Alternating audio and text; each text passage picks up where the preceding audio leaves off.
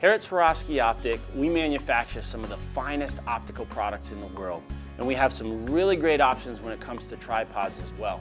Our AT101 aluminum version, our CT101 carbon fiber version, and the CT Traveler in carbon fiber as well are three great options to match up to all of our spotting scopes and binoculars that will make your time out in the field much more productive. When choosing the best tripod that's right for you, there's a lot of things you need to take a look at, but first and foremost for me, it's what it's made of. The aluminum tripod has been the standard for our industry for a long time. Carbon fiber has become really popular in the last few years due to its lightweight, and even with our CT Traveler, it packs up so small, so if you're backpacking, if you're up in the mountains, and if you're just doing a lot of general travel, this is a great option.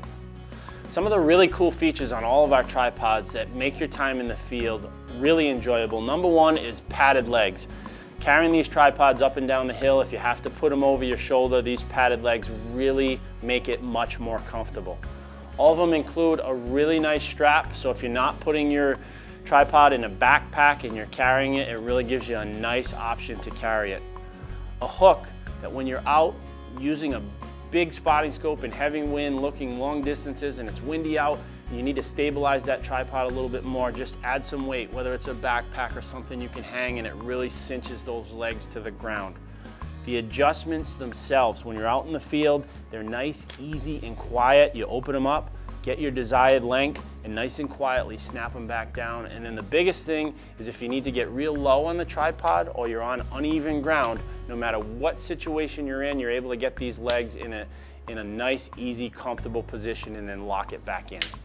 Most of our authorized Swarovski Optik dealers will sell the legs separately, so you can choose the best option that works for you. The other thing you'll need to purchase is our DH101 head, and typically they're shipped in different boxes. So the first thing we need to do is take a look at how to properly install the head onto the legs. The first thing you'll notice when you pull those legs out of the box is they've got a little thread protector. You just want to take that off. It'll expose these threads that match up to what's underneath the head. All you need to do is screw that on, pretty simple. The next step in the process is there's 3 set screws underneath that we're going to need to get at. And with all of our tripods, you can extend the shaft, and obviously that's very important out in the field when you're using it. But just for installation purposes, you may want to bring it up a little bit. It'll be easier to get a screwdriver into those screws. The next step in the process is to get underneath, and there's 3 set screws that you have to tighten up. And you definitely want to make sure you get these screws nice and snug. Once you have them nice and snug, the next step in the process, for me, I always like to get my product onto the head before I make my fine tuning. And to get the product, what's really nice is you have a little locking mechanism where you need to pull it out away from the tripod head and push it, and that will release the tripod plate. And all of our heads from Swarovski Optik come with a tripod plate. It's really nice if you have cameras, if you have some other products that you want to use on these tripods. But the nice thing is these tripod heads were specifically designed for Swarovski product. The foot will fit on our spotting scopes automatically into the tripod without the plate itself. The plate is really nice if you have cameras, if you have other product that you're going to be using on these tripods that's not the typical Swarovski foot. Once you have the product in place on top of the tripod head, now it's time to look at some of the fine-tuning capabilities of this tripod head. And first, let's look at the tension side. This is the right side of the head itself. You'll see a little set screw and a bigger set dial. And this is to lock the tension in. On the bottom screw, you could take a screwdriver and just tighten that screw or loosen that screw and get it to the desired tension you would want on your panning ability of that particular scope or binocular. And the same thing with the bigger dial up top is for tension, but that tension is for your vertical.